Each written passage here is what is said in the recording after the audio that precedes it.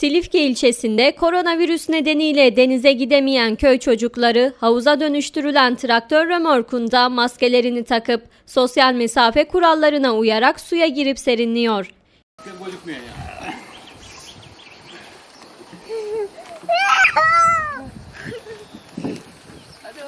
Terlikleri kaldı.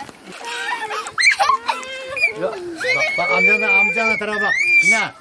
İlçeye bağlı Bükdeğirmeni mahallesinde yaşayan Mustafa Yasin Bulut, kızı Zeynep'in deniz sevdası nedeniyle traktör kasasını gezici havuz yaptı. Geçimini çiftçilikle sağlayan kızının denize gitme isteğini koronavirüs nedeniyle yerine getiremeyen Bulut, traktör kasasına havuz yapıp hem kızına hem de köydeki diğer çocuklara yüzme imkanı sundu.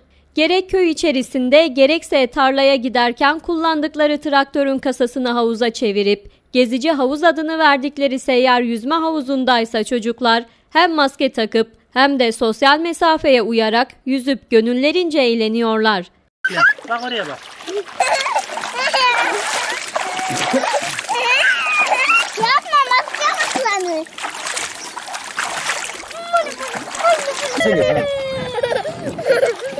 Koronavirüs nedeniyle kızının gözü önünde güvenle yüzebileceği bir çare aradığını ve traktör kasasını yüzme havuzuna çevirmeye karar verdiğini ifade eden Bulut, "Koronavirüsten dolayı denize gidemiyoruz. Çocuklarımız korkuyorlar. Çocuklarımız da serinlemek istiyor. Onları mutlu etmek için böyle bir çözüm bulduk. Maskelerini takıp sosyal mesafeye uyarak traktör havuza giriyorlar," dedi.